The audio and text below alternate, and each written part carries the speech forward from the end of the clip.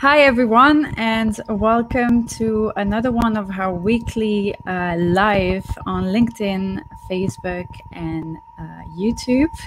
I'm Giulia de Mauro, the founder of the IBD Hub, and today we're gonna do a new format where we're gonna coach live some of our listeners for 10 minutes each. And we will pick up also some questions from the comments. So if you're here, please say hi in the comments. Tell us where you're connecting from in the world. All the guests that will be on today are coming from everywhere. So I'm super excited to know also where you are coming from. This episode is brought to you by the IBD Hub, which is a consulting and business coaching company specialized in architecture and engineering practices. So do not hesitate to go and see our website, which is here below, theibdhub.com. So today is a bit of a special format, as I said, because I really wanted to take some of the questions that I keep getting during my coachings and during the consultations.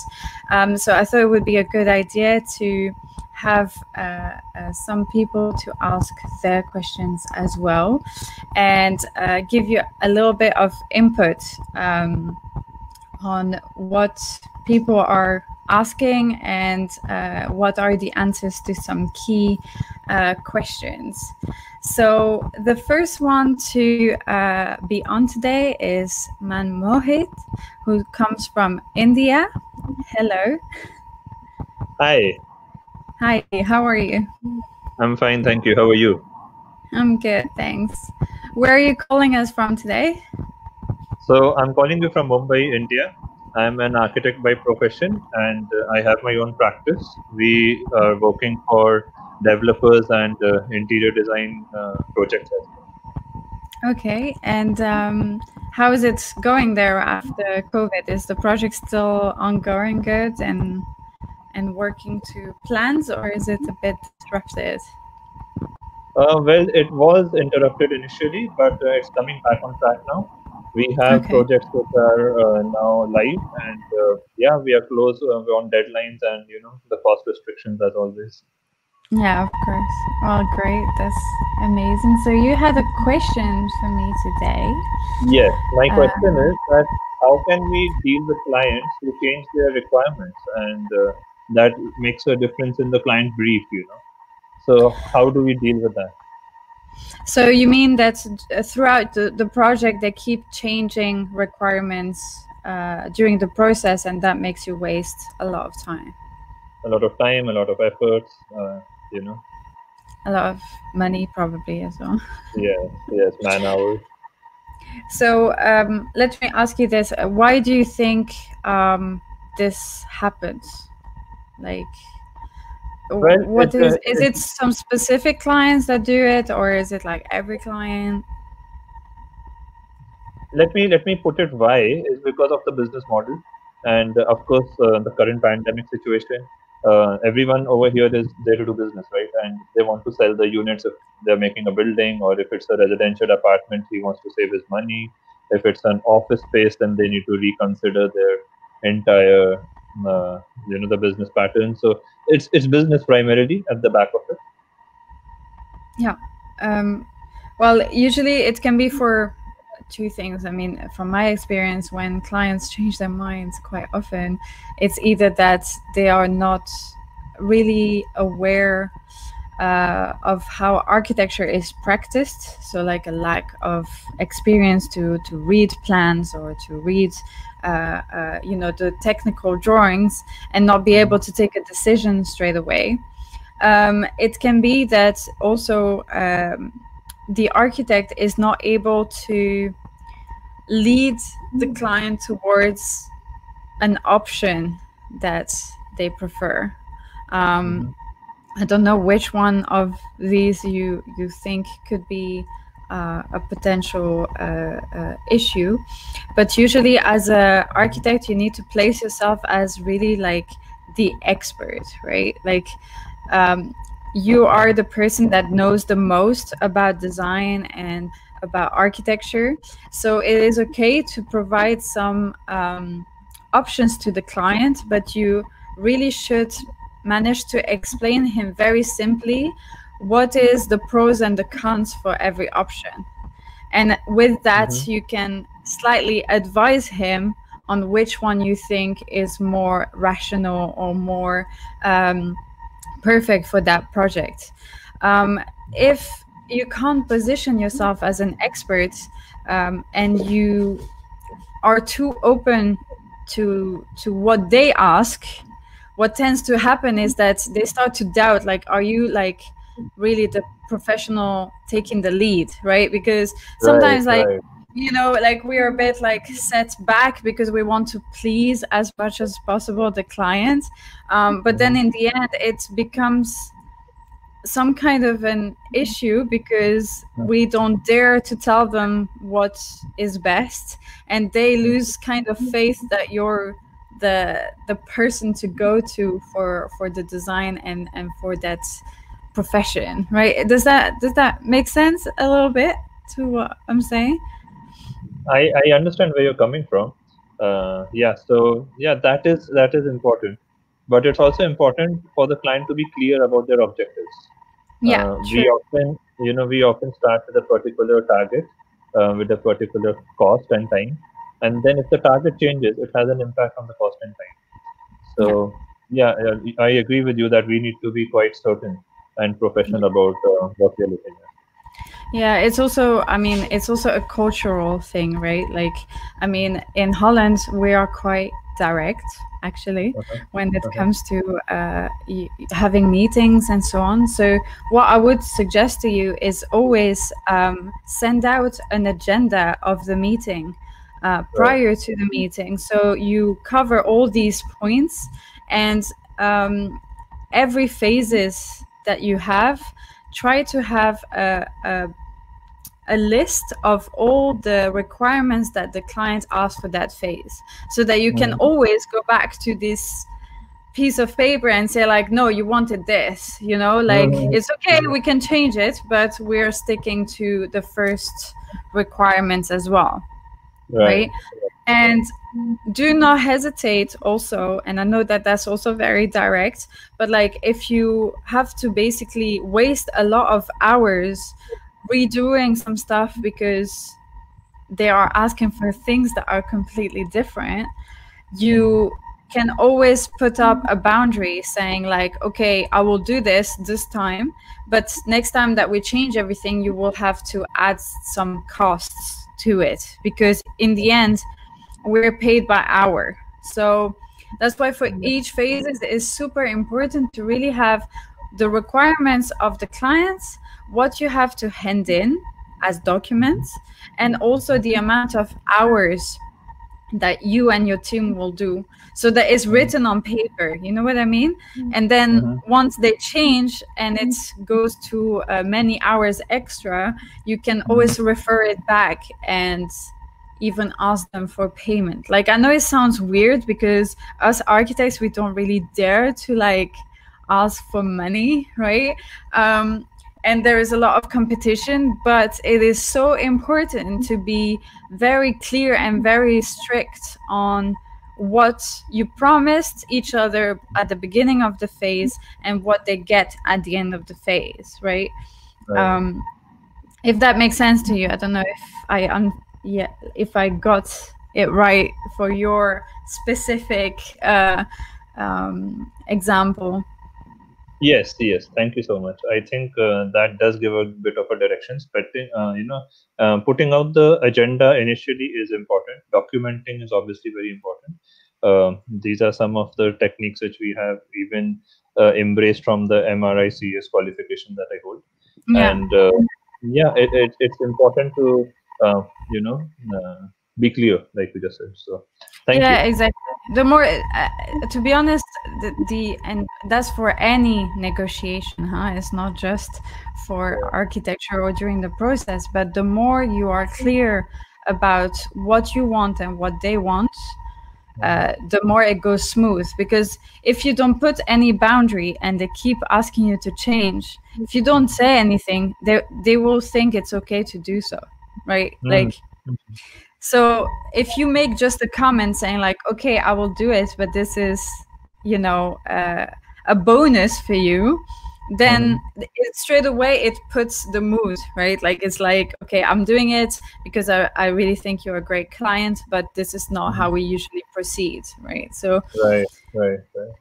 it helps to show the boundary where they should stop. And it's true in our profession, we're not so good at doing that. So I hope that we will get better in doing that, so we can also get paid more for what we do, which is obvious. All right. Thank you so much. I will take now Jonas is next. Hello. Jonas. Hello. How are you? I'll be fine. I'm Jonas from Pakistan, Karachi live. Basically, Yes. I do a job in NESPAK, basically National Engineering Services Pakistan. It's a semi-government firm. Okay. But I am basically 3D visualizer, and I do settle my own business as a part-time, not a part-time, but I want to do my own business. Yeah. We have client here, like interior and architecture, because I have 10 year of experience in design, you know. Okay. So I do design, and I want to go for execution, for construction, or for, you know, execution of interior, Yeah. for everything. So it's very easy for me to talk with client about, you know, design or about time management for everything. But my question is, my I guess problem is, I hesitate to tell them about amount charges of work. This is the main issue. I guess it's personal or it's official. I don't know what is it, but it is it. Is it do you think it's a personal blockage that you do, like you don't dare, like you're shy, or what do you think? Basically, I understand when clients say I want this, I have to do this. I can understand. I know about time management. I can do, when I see a project, when client is describing, I just see to that, and I know that it's my 8 year of 8 hours will take to complete. But when it says how much you will cost for this, I like, oh, I don't know. Like, I just this is the main issue. I guess I don't know what. We discussed this also last week in the live. I think you need to make this exercise where you are conscious of your value as a designer and as an architect.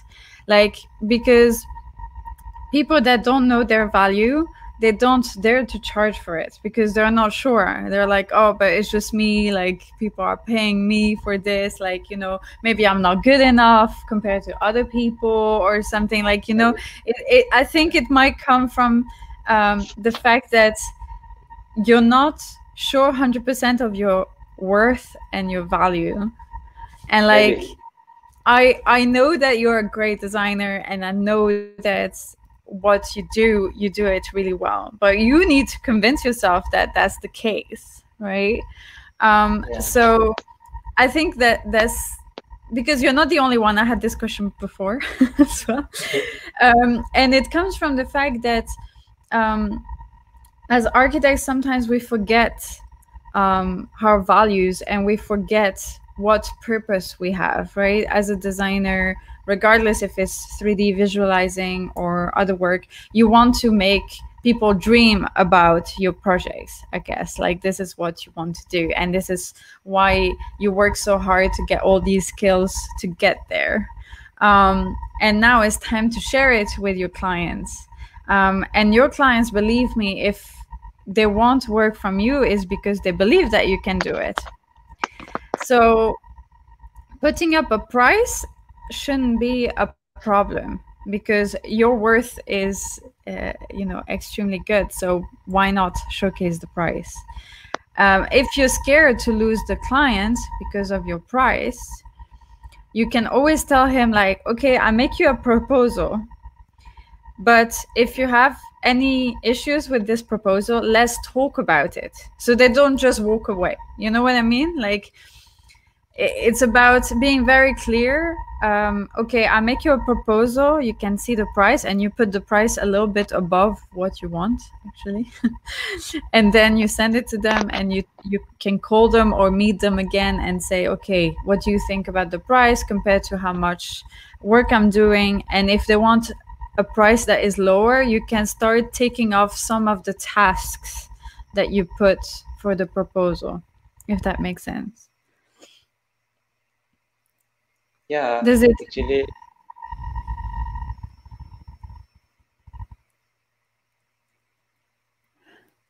does it Hello. make sense to you? Yeah, can you hear me? No, I guess some sound trouble, I guess. Oh, you can't hear me well. I don't know, it's internet problem or something. Okay. Yeah.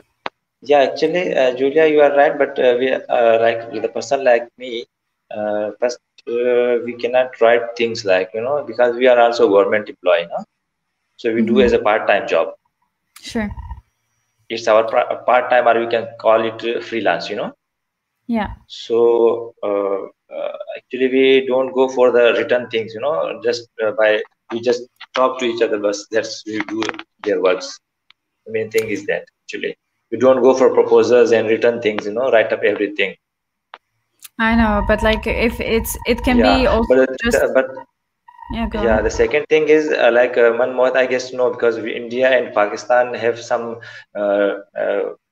together things, something like we have a client of my uncle, client of my maternal uncle, something like that, friend of friends, when they come about the payment, we just cannot tell them, give me the money, how much I will cost for my payment. So these are the But main issues. but is it something that you bring, like the payment? Is it something you talk about very early in the conversation, or is it like really late, like after you've done the work or something? Actually, Julia, they run away from us. When they are coming to you for the for work, it's like Yeah. they are your brother. They are your big brother or elder brother.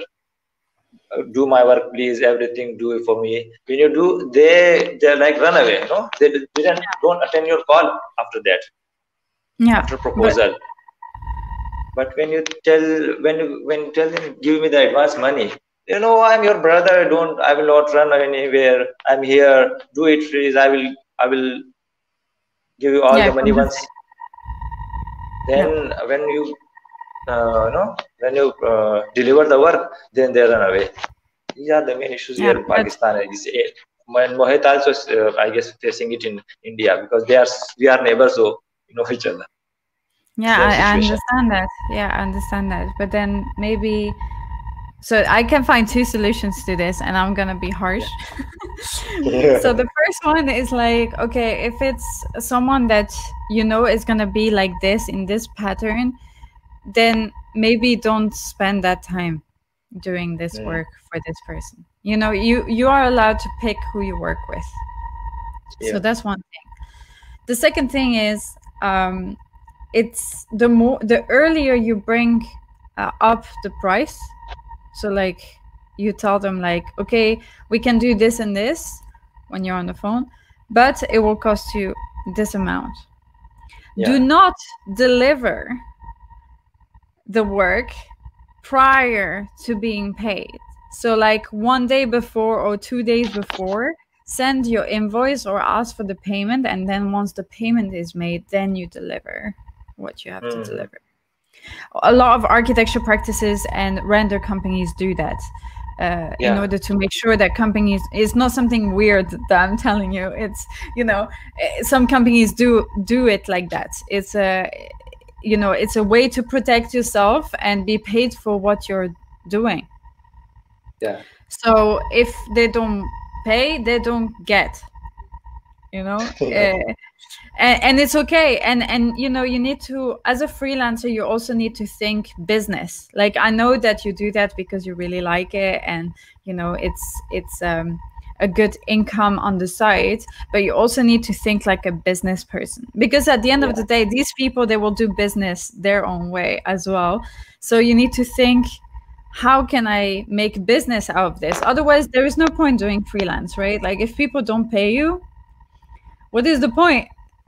Then you just, better stay at home and look at the TV. Like, there is no need if no one is going to pay you, right? So you need to start thinking like a businessman. If I'm doing this, I'm going to tell them how much it will cost, so they're aware of it. I'm going to do the work. And then once it's ready, before sending it, I ask them for the money. They give me the money, I give them the project. If not, they don't get anything. I have to be hard, for this. Yeah, you have. Of course. Because if you're freelance, you have to be a businessman as well. It's not just, otherwise you just get employed by someone. If you're not a business person, then you're just employed. Yeah, right? Like, so that's the thin line. If you want to be a freelancer, you really have to have this business mindset and know your value and know how much your hours count. Otherwise, there is no point you sitting now at 10 o'clock in the evening doing some renders instead of spending time with your family or your friends. You might as well just, do something different. So try to take that into account. I hope it helps a little bit. But don't hesitate to send me any questions through DMs on LinkedIn. If you have more questions or I will ask some one by one actually. Okay. Yeah. Sounds good. Thank you so much. See you very soon, Jonas. Yeah, thank you. Bye. Yeah, architects with money, that's really another topic. So I'm just going to publish some comments. If you have any questions, please also comment so I can see them and share them with you. We have also Hossam that says, this is happening because the authorities like municipalities are not doing their job as well. Any buildings have to take approval and prepare by approved architect or company. So they take free design. Yeah, it's true, but it's a problem within the whole field. And this is kind of the issue. If we are all not thinking in the business way, we all give things for free and we all do like feasibility studies for free and do work for free, and we don't ask for money. So people get used to that. That's also the issue of being an architect in general, right? So this is also what we're trying to change here, is to make people aware of what they're worth, and that their work is so good that they should ask money for it. So I have another question now. Let me put it out there for you to see. I think Marwa is next. Let's see if Marwa is still online.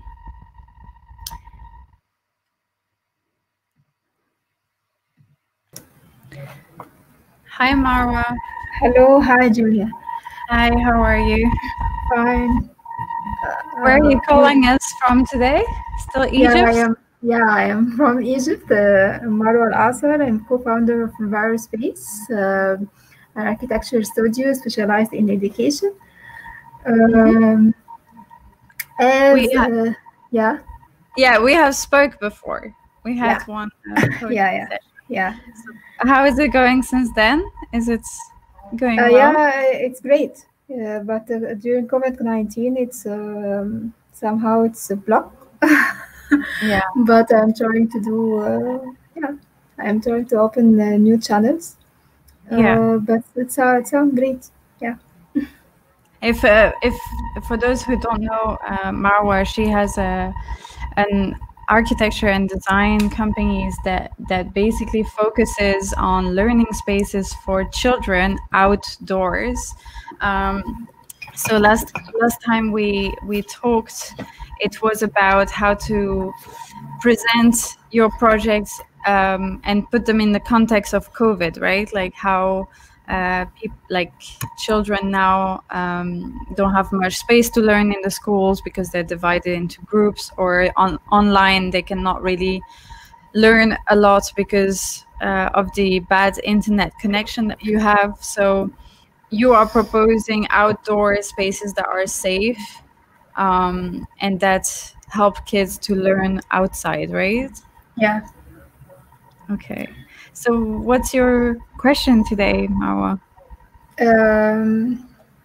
During my journey, I face a problem when I introduce my project to a school. They accept the technical offer, but the financial offer, they said it's too high. And after that, I don't know what shall I do. How did you make the proposal? What was the proposal looking like? It's documented, but I don't have that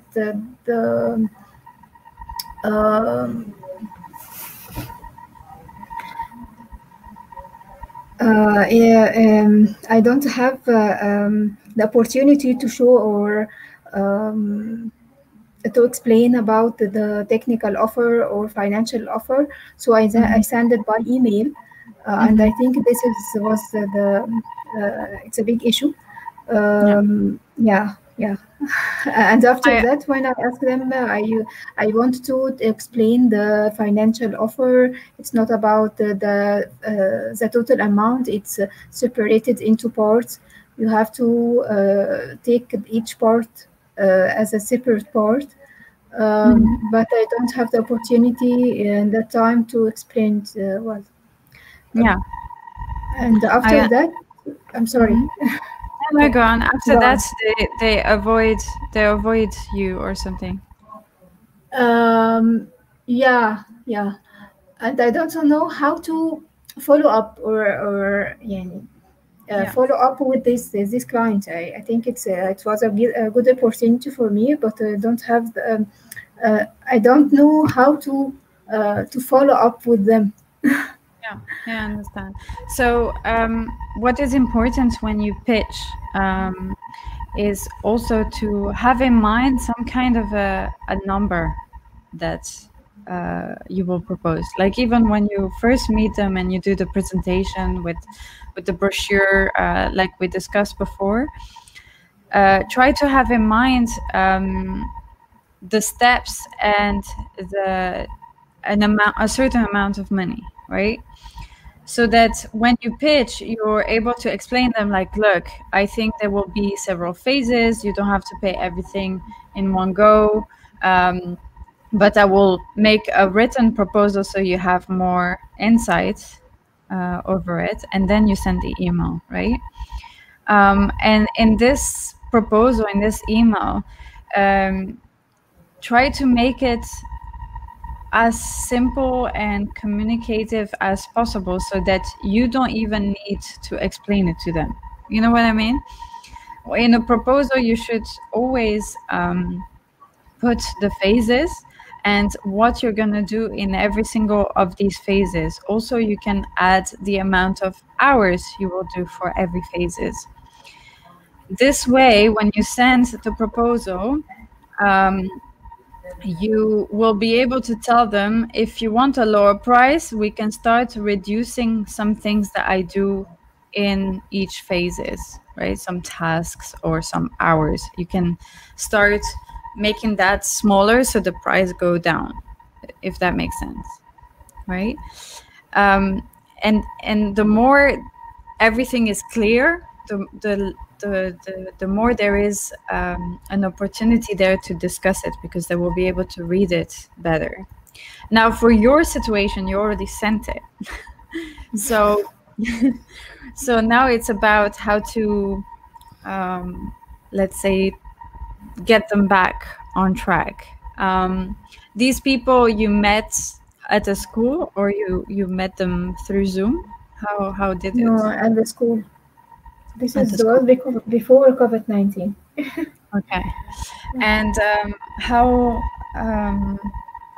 did the conversation go? Like, what did they want? And yeah, what seduced them about your project? Yeah, they were accepted and I like it very much. But regarding the financial offer, I didn't be able to apply it. This Yeah. is was the problem, and he just look for the total amount. She didn't look at any part or the separated part of or the stages. Yeah, you could. Yeah. And did you specify? Did you send them an email or try to call them saying like, let's discuss this together so we can, because the important is to collaborate at the end of the day for you and for them. Yeah. But that didn't work either. Or Yeah, actually, the contact person, she left the school, and I don't know the rest of school. Yeah, I don't have any contact number, another one except her. This is what happened. but you know where the school is, right? Yeah, I know. Yeah.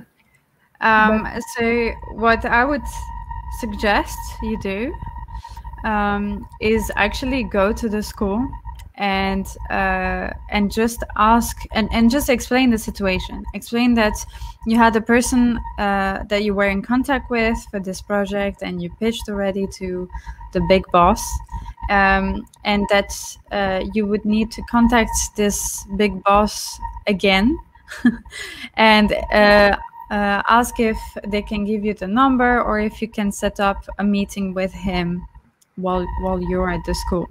Like, you know, if they don't reply by phone or by email, just go there. Like, Okay. you know, because you've been there before. Yeah, so yeah. you know,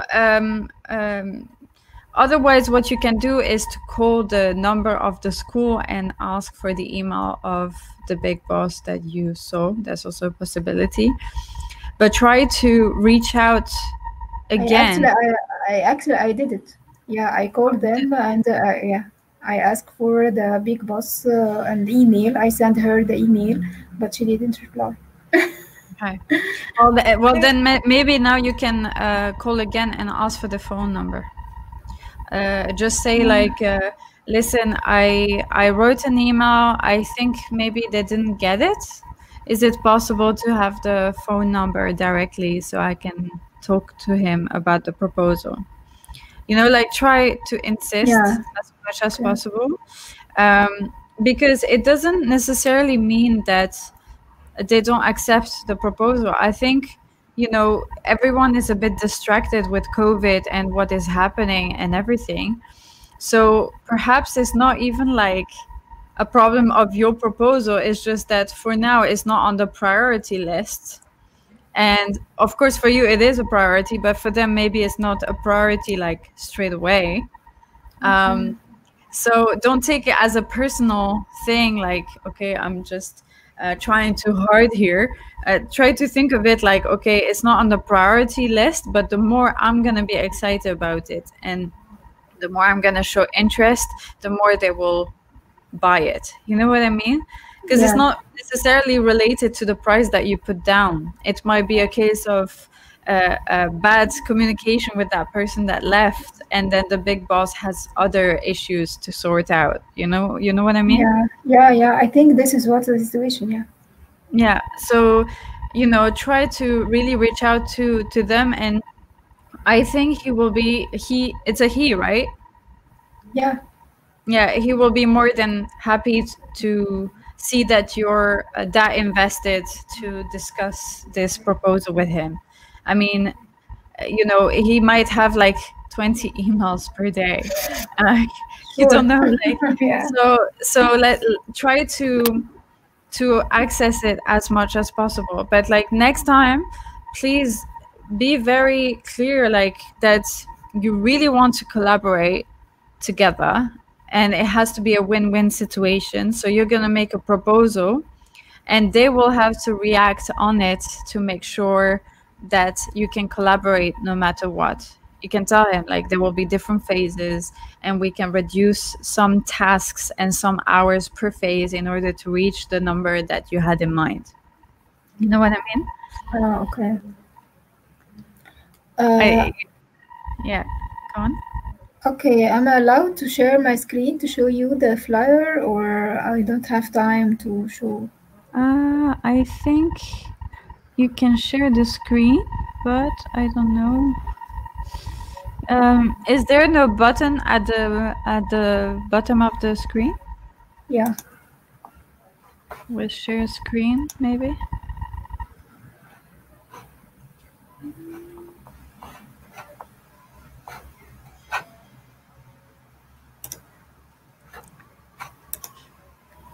In the meantime, if anyone has any questions, please put it in the chat and we will answer to it at the end of this live.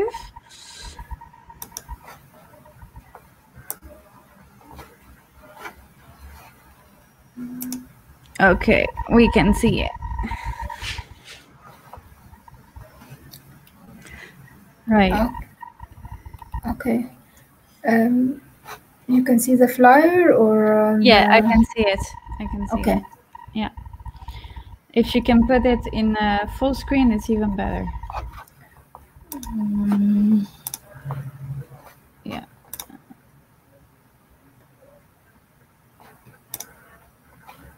Perfect. Okay, so what was your question about this? Tell me. Yeah, I actually I changed the design what I showed before. I add the Y part. It looks very good. Yeah. Actually. I don't know if this is too much to show, or I have to reduce the discussion. Amount of text. Yeah. No, I think it's perfect. It's 3 key points. It's more than enough for them to read and realize why you're doing this. So I think it's the points that we discussed as well. So yeah. And this is our methodology, the combination between 3 parts: content, and learning. And this is the step. Yeah. And actually, I make a change here in the part of what I add. What I actually did. I didn't. The previous flyer I showed an external or international example. I don't know if this is better or. I think because the other one had more specific areas, right? Yeah. I preferred the example that you gave me last time, actually, for the what. Okay. Yeah, and don't hesitate to give it another title instead of what. Maybe call it something else, like our experience or example of a project. Okay. Yeah, so because they don't know what it means, the why, the how, and the what, right? So this is between us. But try to change the title, like the why you can say our goal or our mission. For the how you can say our methodology, and for the what you can say our achievements or our previous projects, or something like that, so that they understand better also the brochure, right? Okay. This flyer, it's 6 paper. It's too much, or I can reduce? No, I think it's good. It's good. Don't reduce more. It's good. Okay. Yeah. That's it. Perfect. I love it. It's really come a long way since last time. I love it. Okay. Wait, I'm gonna stop sharing your screen. Okay. All right. Thank you so much, Marwa. I hope I managed to answer a bit of your questions. Yeah, thank you. and I really hope that it goes ahead. We have Hassam, who says, "Did you try to apply your proposal to the Ministry of Education?" That's a question for you. Yeah, I tried to reach to the ministry, Minister of Education, but they didn't reply. Actually, they have too much plan, and they have a busy agenda, and I think they but I'm trying to do something like that. Yeah.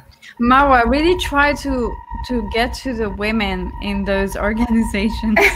Try to find the women that can then introduce you to the bigger boss. Like, seriously, this is really, if you charm the women that are up there, they will introduce you to the big boss. So please just try to find them also on LinkedIn or like in the websites. Try to reach out to the women, really, because they know the importance that it is your design for the children. Men, they don't get that straight away, and they see it more as a business case. First convince the women, you will get to the top. I swear. Actually, I tried to reach to the secretary of the Minister of Education, but she didn't. After that, she didn't reply. We have a busy agenda, and we. But the secretary, they're really like in charge of organizing everything. What you can ask the secretary is maybe if she can give you the contact of someone that is also responsible for the decision making, but is not the big boss. You know what I mean? Yeah. Okay. And try it. Like insist. Yeah, I have a lot of trials, Actually, and I'm trying to reach to the minister directly. I send him a message via LinkedIn and Facebook, but they didn't reply. Yeah, but really follow up. People don't answer straight away, but follow up. What did you ask them? Did you send a CV or something? Or did you send a brochure? No, I didn't send any attachment. I just explained via a short sentence what I am doing and what I am going to do. Yeah. This is what I did. I didn't attach any documents. No, but that's a good thing. Try to trigger them to meet you, to know more, like I said last time, rather than give everything straight away. But don't hesitate to write to those people once a week. Like really. Once a week, you send them a message. Okay, I am not a good. Yeah, actually, I'm not a good follow-up. But yeah, once I'm trying once and twice and third. After that, I stop reach for that. Yeah, but have a list, and maybe after the third time that you email them, start sending them posts or articles that you write about the topic. Okay. Like on LinkedIn, you can write an article about the importance to have these spaces right now for COVID and so on. Once you write these articles or these posts, just send them the link. Okay. So it becomes more like a newsletter to them. Like it's like, oh, hi, like check out my new article about education and COVID or something. Like then they get to read it because they don't feel the pressure of giving you something, but then they learn what you do. Okay. Good. Yeah. Okay. Nice. And in any case, you can always reach out to me as a. Thank you for your support. Yeah, I'm always. Did you finish the online course? Because Marwa did the online course on how to start. I have the last module. Yeah, but the first 3 modules I finished. Yeah. Okay, great. Well, I'm glad that at least you got some tips from it. I hope. But, yeah. Okay. It's very useful course. Yeah, and I'm highly recommended for any architects. It's a short course, and you know how to start your first step. How to start. I think this is what I missed from any other courses I attend. Thank you very much. Yeah. Thank you so much. I'm glad that it helps. See you very soon, Marwa. Thank you for participating. Thank you. Thank you. Bye. See you soon. Bye. So, guys, this is the end of our live. Thank you for all tuning in and for all your comments, all your likes. Next week will be a shorter episode because it's the 30th of January. So I think a lot of you will be trying to celebrate New Year's Eve the next day. So have a great Christmas for the ones who are celebrating, and I see you next week for another topic. See you very soon.